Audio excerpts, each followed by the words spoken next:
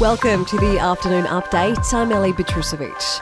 New US President Joe Biden has sworn in his new White House staff with a stern warning. If you're ever working with me and I hear you treat another colleague with disrespect, talk down to someone, I promise you I will fire you on the spot.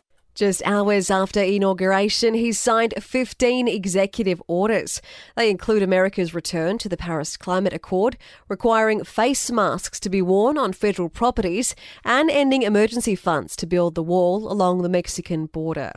Meantime, Donald Trump and his family are now at their new Florida home after vacating the White House this morning and skipping the ceremony altogether.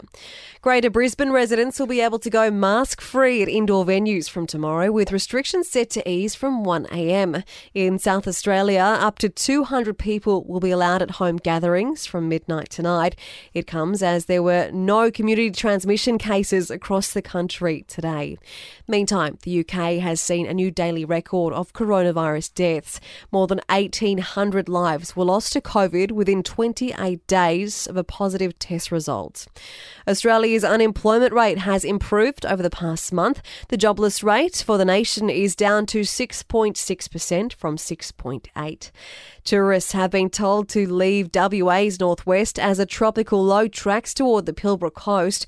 Heavy rain and destructive winds are forecast around Port Hedland from tomorrow, as the low is expected to develop into Tropical Cyclone Lucas.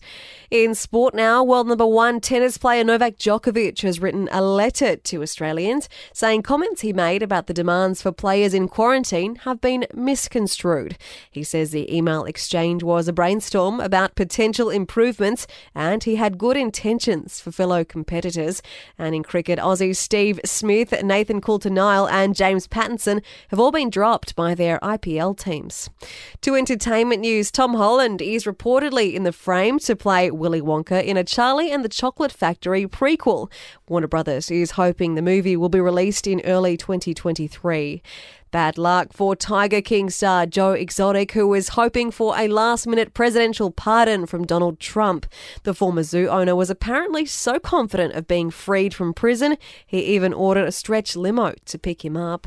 And Arnold Schwarzenegger is the latest celebrity to get the coronavirus vaccine at a drive-thru at Dodgers Stadium in LA. Put that needle down. All done. Thank you. You're welcome. Congratulations. All right, I just got my vaccine and I will recommend it to anyone and everyone. Come with me if you want to live.